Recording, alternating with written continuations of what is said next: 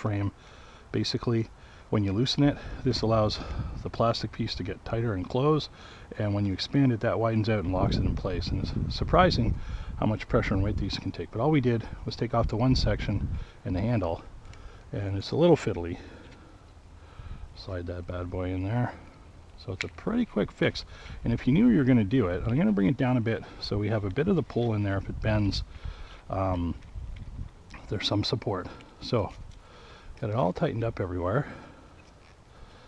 I don't know if you can see that. We'll lay that down.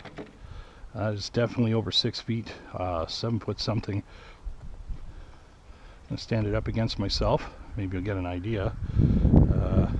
I don't even know if I have that fully extended. Let's check.